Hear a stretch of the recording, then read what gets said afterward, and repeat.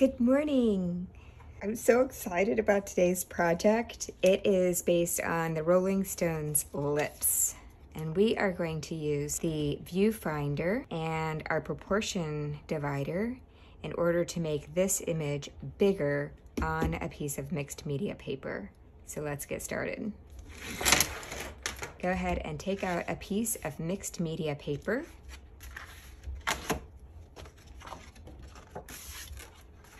And you'll want to open your sketchbook to the page that shows you the chart for your proportion divider. The first thing that we need to do is to make a grid on our mixed media paper that is the same proportion and proportionately bigger than our viewfinder. We're going to end up putting our lips underneath the viewfinder and then transposing it onto our gridded mixed media paper. So we know that we have 1, 2, 3 boxes across the top and 1, 2, 3, 4 boxes along the side.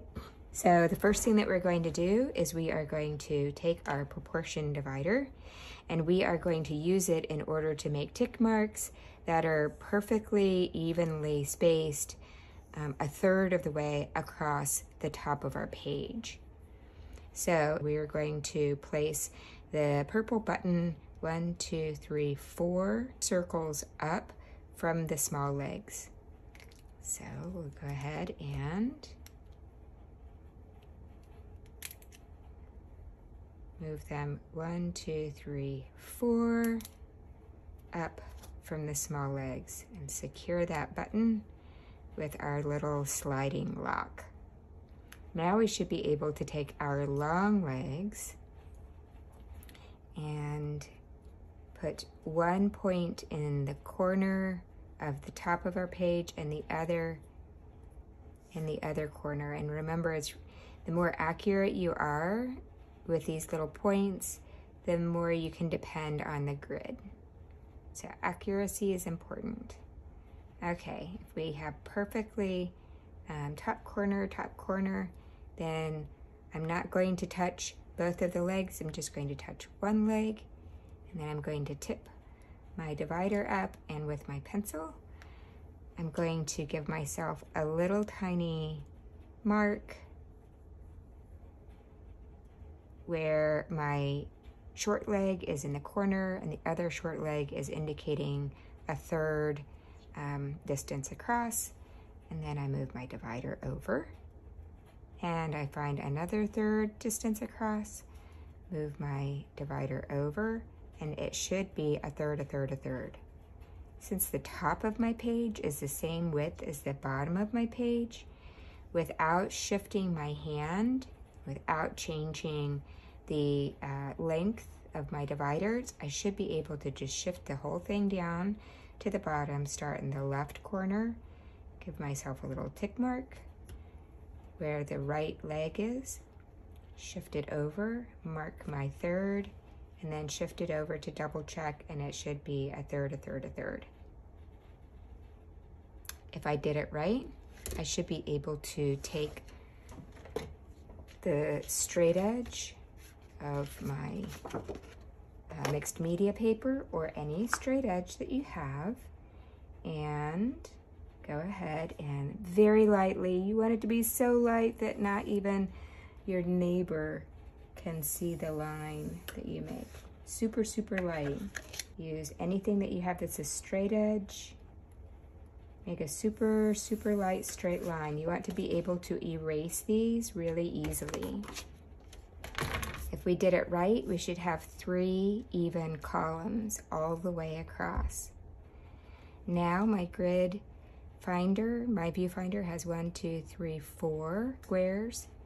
So I'm going to change my viewfinder to find quarters, because then it'll give me 1, 2, 3, 4 even segments. And quarters looks like it is 1, 2, 3 circles up from my short leg.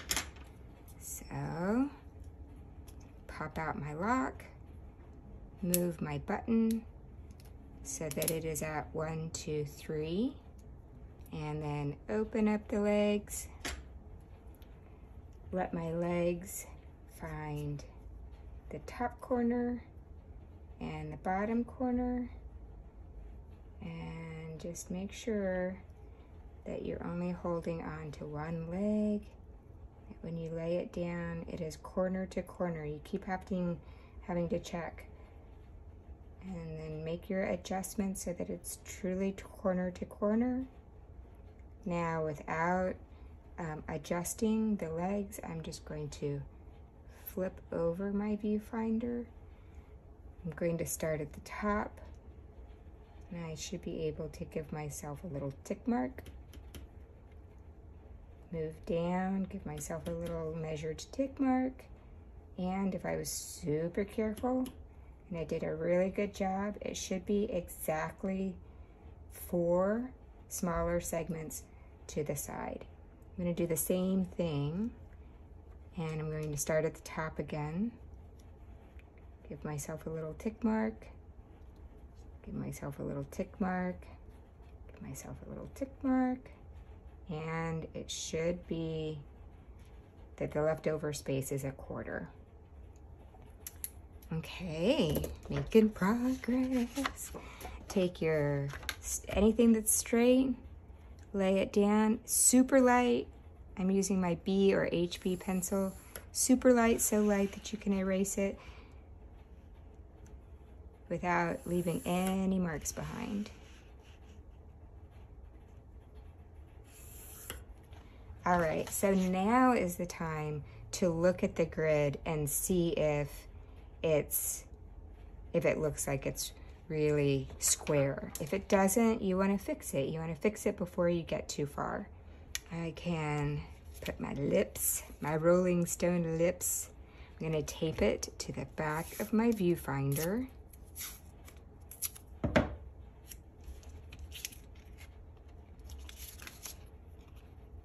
Try to center it as well as I can. Taping it just keeps it from moving around on me because I don't want it to shift on that grid. Okay, the first thing that we're going to do is to give ourselves really light numbers in our boxes. 1, 2, 3. Remember, these are going to be erased, so they're super, super light. 10, 11, 12. That'll help me not get lost and accidentally work in the wrong box. So I'm going to do my tick marks, and I know from my proportion divider cheat sheet here that in order to get halves, I want to move my button to 1, 2, 3, 4, 5, 6, the 6th hole. So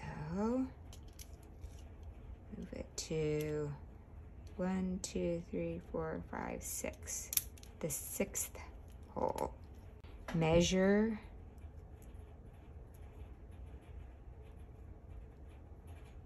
any one of my squares along the top, corner to corner. Make sure it's corner to corner. And then my bottom should indicate halfway. And it looks like it does. Again, these are just temporary lines. So the lighter that you can make them, the better.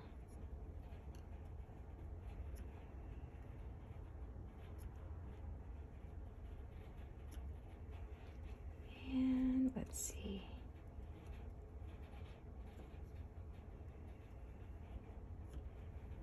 And then it should be the same for the height of each box. And then when we turn it around, it should give us the little halfway marks.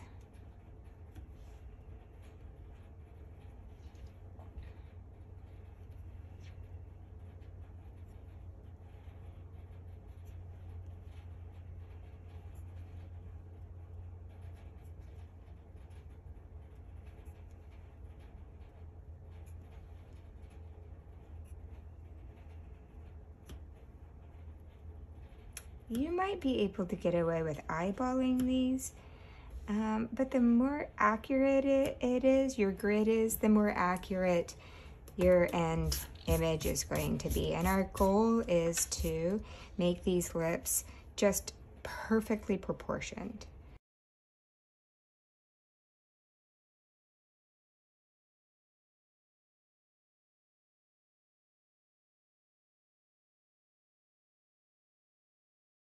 The first thing that we're going to do is start in box number 1. This is box number 1. And we're going to give ourselves a little tick mark where the line of the lip crosses over the grid. So halfway between the bottom right corner and the tick mark. Halfway between the bottom right corner and the tick is here, so that's where that lip is going to cross. And we're going to find out where it crosses this grid. It's halfway between the bottom right corner, and maybe it's more than halfway. Maybe it's 2/3 of the way up toward the tick mark. So 1/3, 2/3, maybe it's here. I think that's about right. And then we're going to very lightly sketch that in. Going on to the number 2 box. These lips make a big heart shape. We know where it crosses from the 1 to the 2, but where does it cross from the 2 to the 3? It looks like it's just under the tick mark, which is right here. Where it comes down almost is shooting for the middle, so we can kind of lay it in nice and soft. You can do sketchy lines if you're more comfortable with that. Shorter, sketchier lines sometimes helps us to get our shapes in the right place.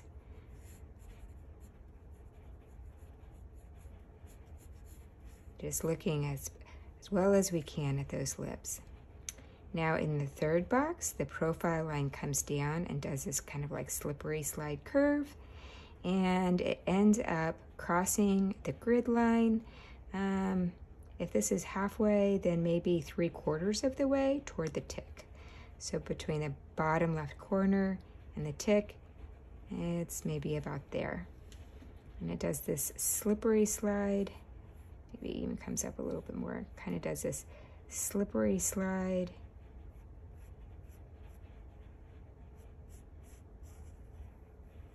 Down like this. This is, I think, pretty good. Now it's going to swoop out, and where it turns after the swoop and starts swooping the other way is right at about the halfway mark, right at about the tick mark. And then it swoops down and it crosses from the 6 into the 9, just to the left of the tick mark. So just to the left of the tick mark. And where it comes out here, if I were to draw a guideline up, it would be about halfway between the tick mark and the edge. So it's going to be around here. Swoop down. Now you might be saying, oh my goodness, this takes so long. Can't I just draw it? And you can, you definitely can. There are times when proportions are super important. And in this case, reproducing a very recognizable image like these lips, we want the proportions to be as close to perfect as possible. Okay, so we're in the 9 box, and this is the 9 box, and the line's going to swoop down and across, and it crosses from the 9 into the 8, halfway between the tick mark and the bottom corner. Halfway between the tick mark and the bottom corner. There we go. Now it's going to cross through the 8 box, and it meets the grid line between the 8 and the 11 box, about halfway between the tick mark and the bottom right-hand corner. Halfway between the tick mark and the bottom right corner. Keep it light, keep it sketchy, keep it easy to erase. It's going to come down just a little bit. and then stops. Let's go ahead and finish this part of the lips. So if we go to box number 1 and look below that where we left off from the lips, box number 4 has the lips crossing the guideline, coming out, and then turning in alignment with the halfway tick mark, turning and then coming back down right at the tick mark.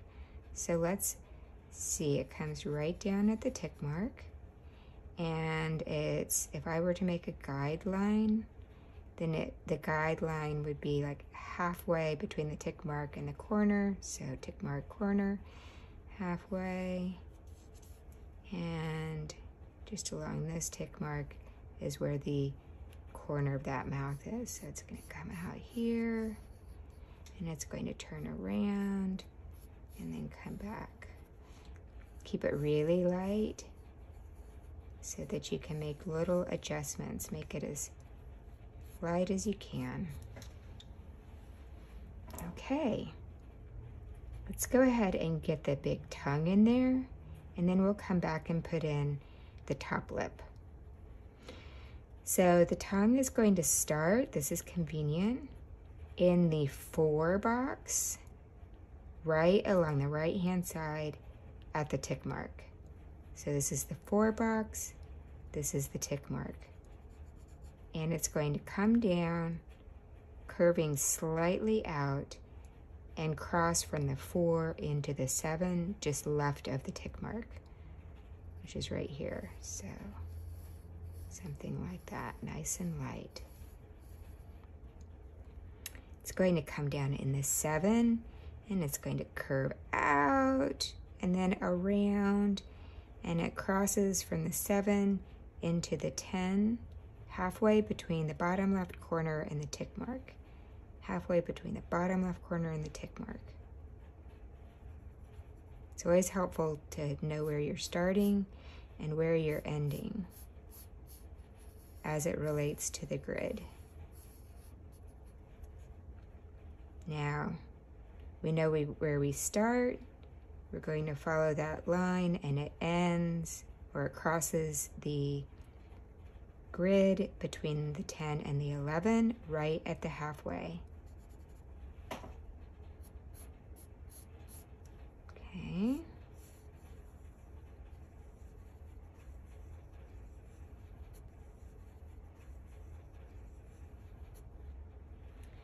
Now we know where it starts in the 11 box. Where does it end in the 10 box?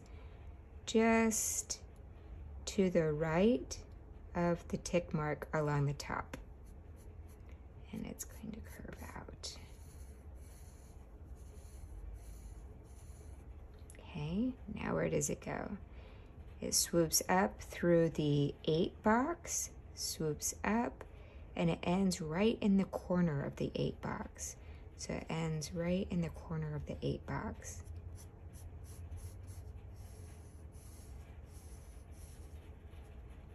Okay, now it crosses into the 6 box, and it comes up at like almost a perfect diagonal and stops almost right in the center of the box. So this is the center of the box. It comes up, stops right center of the box.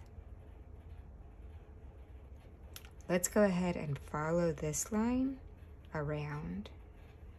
So it's going to do this like backward slide thing.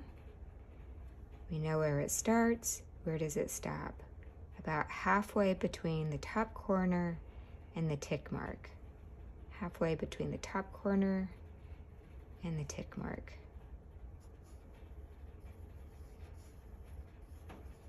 Something like that. Okay.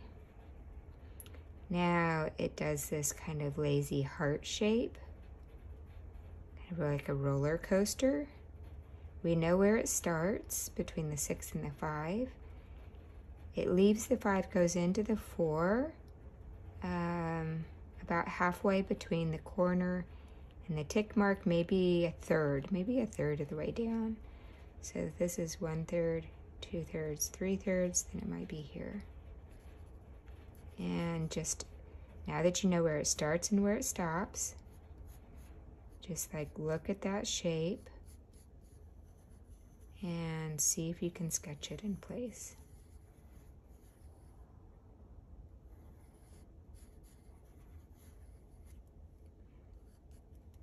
And then this line comes down, and it is almost exactly in the middle of the box.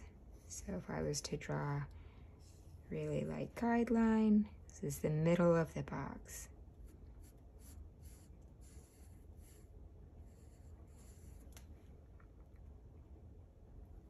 Now it turns, it comes down, not quite. If I put my pencil down, it's not quite angled toward this corner. It's angled more kind of toward the bottom. So not quite here, but maybe here. With proportions and with the grid, it's all about how shapes relate to each other. All right, let's put in the teeth. And then this shape, which is part of the tongue. So the teeth are pretty complicated. We're gonna start in the furthest left box and see where it crosses the grid from the 4 box to the 5 box. If this is our tick mark, it's maybe, I don't know, like 3/4 of the way from the top right corner to the tick mark, which, here's the tick mark, 3/4 of the way down, something like that. And it hooks up and over. Remember, all of our shapes are like 2.5, almost 3 times bigger because our paper is bigger and our grid is bigger. So keep that in mind when you're making these shapes. All right, and then it has 1, 2, 3 teeth. Let's go ahead and put this one in, and then we'll put the 2 in the middle. So this one crosses between the 5 and the 6 box right at the tick mark. And part of it is in the 5 and part of it is in the 6. So part of it is in the 5 and part of it is in the 6. And it is going to feel 2.5 times bigger. That curve is going to be 2.5 times bigger, and it's going to meet the lip over here.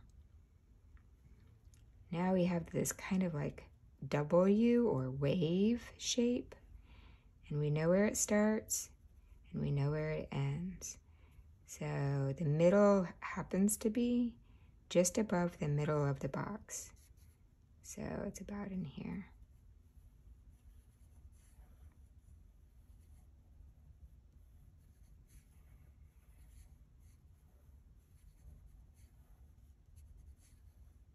So this is pretty tricky, not just because it's a complex shape, but because it's kind of floating in the middle of some boxes, and it doesn't have but 2 locations on your grid to compare. So do the best that you can. Keep looking back and forth. Remember that you're drawing this 2.5 to 3 times bigger than the original. So all of those shapes are going to be bigger. Let's go ahead and draw this shadow in. We know that it starts right where the 4 and the 5 box meet at the tick mark. And it curves down and comes back up into the middle of this tooth, which is right here. So down and up into the middle of that tooth. We're just comparing, now we can compare to objects that we have as well as the grid. And then this center, this is just a shadow that's indicating the tongue shape, and it comes off of basically the middle of the teeth here. And it comes down and crosses just in the top left corner of the 8 box, which is here. And it comes down and it stops in the 7 box, just to the left of the tick mark, which is about here. So that's going to come like that. And it's skinny at the very end, and then it gets fatter. Oops, maybe I made it too fat.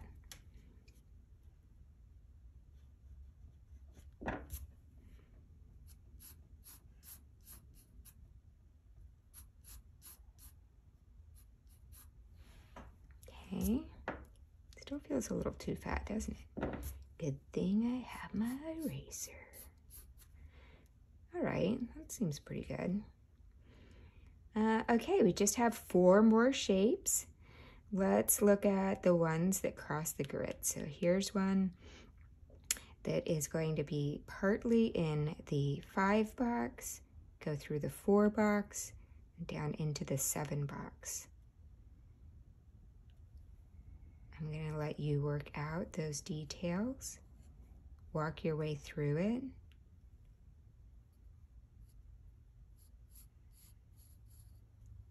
The more patient you can be, the more accurate. Take your time. There's no rush. Remember that this big floating shape is going to be 2.5 times bigger on your drawing than it is on the photocopy. Then these are highlights where the tongue is kind of damp or wet, and it makes highlights.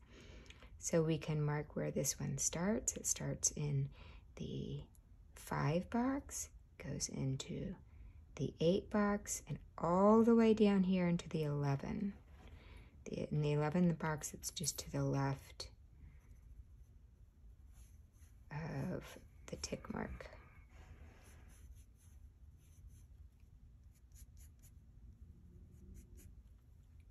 All the way up here, all the way through the 8, all the way up,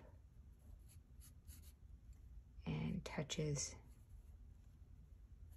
the 6. Comes back. I'm just comparing. You can do this on your own. You're practically an expert at this now.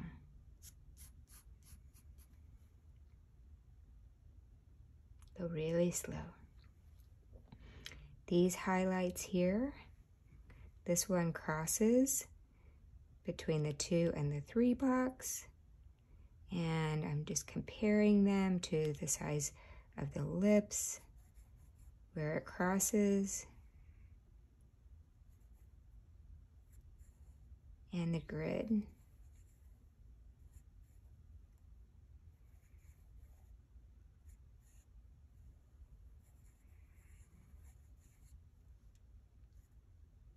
And then this one. Is it just me, or are they kind of the shape of like a painter's paint palette? Or a kidney bean? Kind of both. All right. So now it's time to use our either Sharpies, if you would rather use your Sharpies. I'm going to be using my large, medium, and small brush pens because I love them. I'm going to start with the large. Of course, before you start doing any ink, make sure you're happy with the sketch. If you feel like you need to change a line, now's the time to do it before you start to ink it. Once you're happy with the pencil sketch, then you can come back in. And I'm going super slow.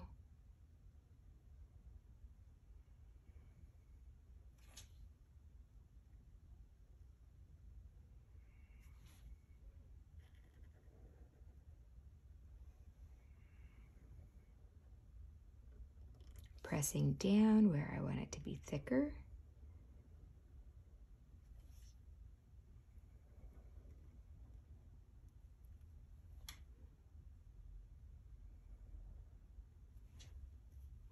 And sometimes spots like this come up where I had to pick up my pen and adjust my handle on it. So it's always nice to come back and just super slowly go back and kind of adjust those spots. I'm gonna go ahead and make his tongue with the large pen. And I'm pressing down when I want it to be thicker.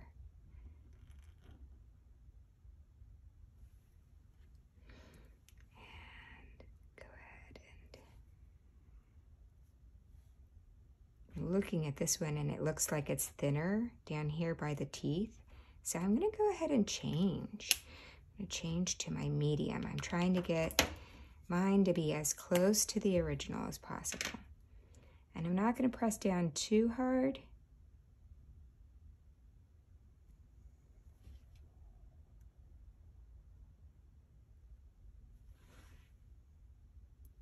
So that my line weight is thinner in here, just like the original. I'm going to go ahead and go, I think I'm going to go ahead with my medium and do the teeth.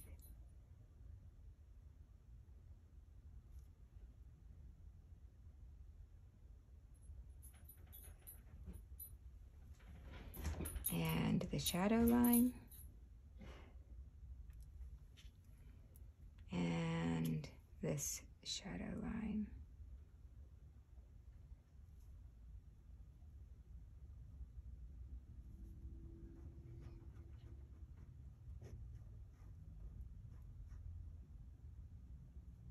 And I would, if it was a lot of filling in to do, I would probably use my Sharpie, but since it's just a little bit of filling in to do, I think I'll use my brush pens. See how well this works. Just go super slow around the teeth, like super duper duper slow.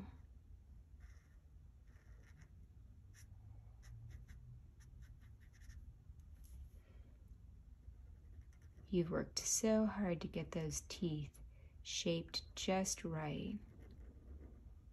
So go really slow and try to keep them as close to the sketch as possible.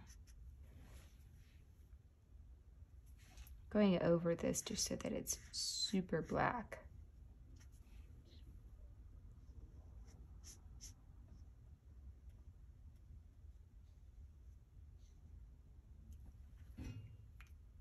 Okay, now I'm using my small brush for the details.